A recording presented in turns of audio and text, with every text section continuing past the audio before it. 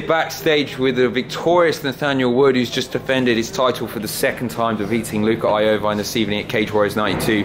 Nathaniel, quick night of work this evening. Like, was that the fight you were expecting? Yeah, you know, I'm not sure if it was with yourself. I'd done an interview the other day saying that, you know, I wasn't here for a long night. Last time was a bit back and forth, and you know, I wanted to get in and get out tonight. I mean, when you landed that, what was it? I think it was a left hand. Like, he crumpled. Like, you kind of looked like you recognised he was out straight away. But when you saw him, you know, head first heading to the canvas, what were you thinking in that moment? Yeah, you know, as I was saying to my coach after, you know, usually when you land a good shot, your instincts like pounce on the guy, you know. But I knew I didn't need to do that, you know. So as soon as I landed it and saw him the way he turned, I knew I'd won the fight. And you know, it's just good to get on the cage and celebrate as usual.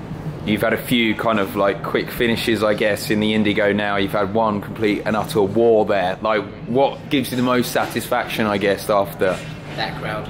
You know, when you listen to that crowd and I get the win in front of them as well, it's amazing.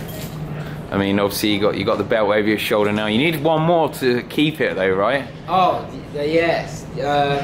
Third defence, so this is, second. I'll have one more. Are you going to get that fight though? Because I mean, like, everyone's going to be asking you in a minute, and you've already been asked. UFC, right? This it has to be on the cards. Massive win. You know, it sounds boring for you guys, but I leave that to my manager and Cage Warriors and the UFC. You know, and whatever they want to do, you know, I just do as I'm told.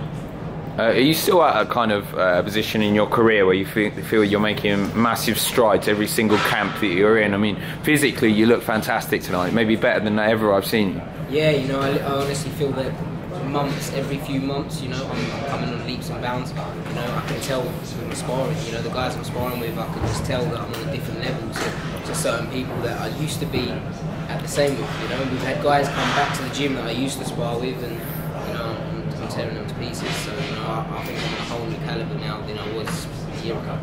What did Brad say to you backstage after that win? Was he pleased with it? Did he think it's give it a the moon, you know. You know, me and Brad are really close, you know, so I know it's tough for him when I get in there, you know, it's a lot of pressure, but, you know, I knew he was confident, and, you know, he just said this is what he expected.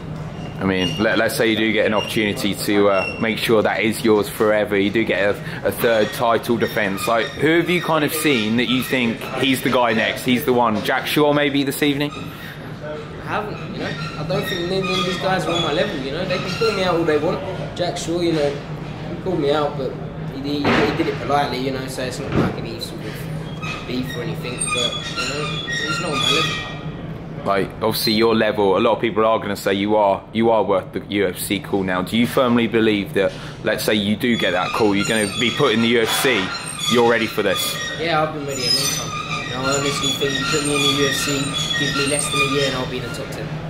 Yeah, I mean, is there anything, like one last word, I guess, for the fans this evening who turned up en masse again for you at the Indigo here in London? Thank you, as always, you know, people spending their hard-earned cash to come and see me, you know, I'd like to think I put a performance on for you guys, and yeah, you know, I hope you enjoyed it. Nathaniel, great performance tonight. I don't know where we're going to be seeing you next, but it will no doubt be another great fight, so thanks for your time.